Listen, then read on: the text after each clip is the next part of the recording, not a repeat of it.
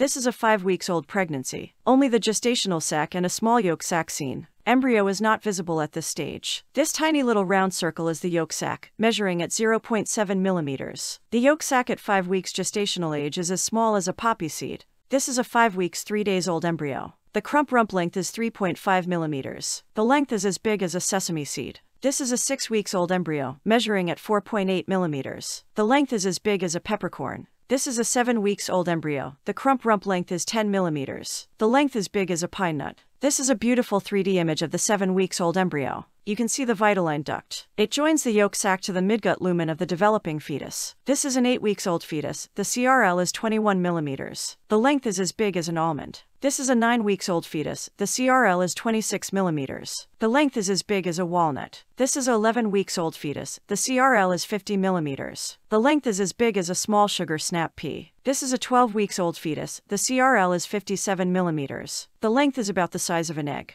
This is a 13 weeks old fetus. The CRL is 70 millimeters. The length is about the size of a tomato. For all the pregnant ladies, all the very best with your pregnancy. For sonographers, happy scanning. Like and subscribe to see more sonography videos.